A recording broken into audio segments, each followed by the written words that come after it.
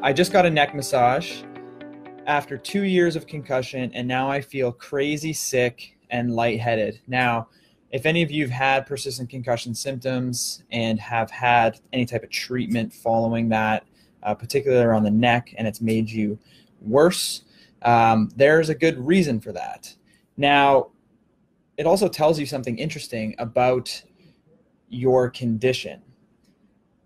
If the symptoms become worse following neck treatment, that obviously tells you that your neck can cause a lot of the same symptoms that you experience with concussion. And actually, this was a study that I did in partnership with the University of Buffalo a few years ago, as we looked at patients with persistent whiplash symptoms and patients with persistent concussion symptoms, and we tried to see if we could tell the difference between them. And we actually could not. The symptoms of whiplash or neck dysfunction, neck injury, are the exact same as the symptoms of concussion.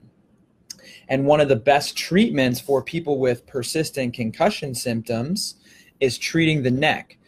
And the reason is because the symptoms are likely not due to the concussion anymore, and the treatment of the neck can alleviate the symptoms that they're experiencing. So things like headache, dizziness, nauseousness, even confusion, blurred vision, all this stuff. And actually what we looked at in our study, we found that there was absolutely no difference between concussion and whiplash on things even like vision, blurred vision, visual disturbances, balance impairments, cognitive function issues, memory impairments, all the things that you would attribute to brain issues were actually just as prevalent in people with whiplash or neck injuries.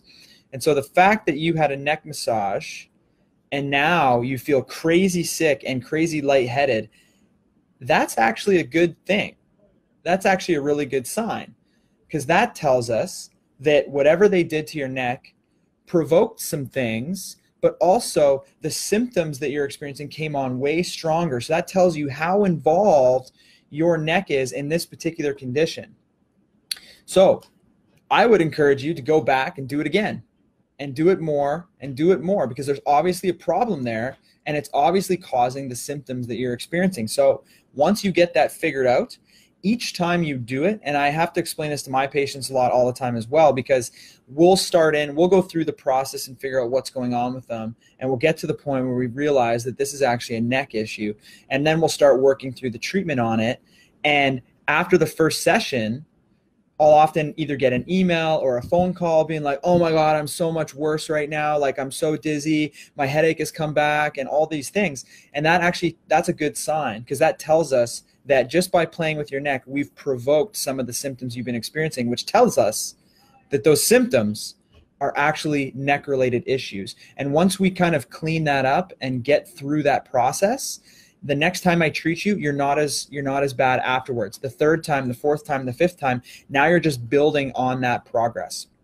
So the fact that you had some symptom increase after that tells me that there's a big neck issue to what you're experiencing, and you should be going back for further treatments to try and release those tissues and try to help you along, because after the next one you won't be as sore, and you'll actually start to improve and feel better and better and better. But it takes a few sessions of doing this. Oftentimes patients will make the mistake of stopping because it made them worse, and that is actually the wrong approach, because now you won't fix the issue that's there. And so don't be afraid, go back, continue with the treatment, I would say.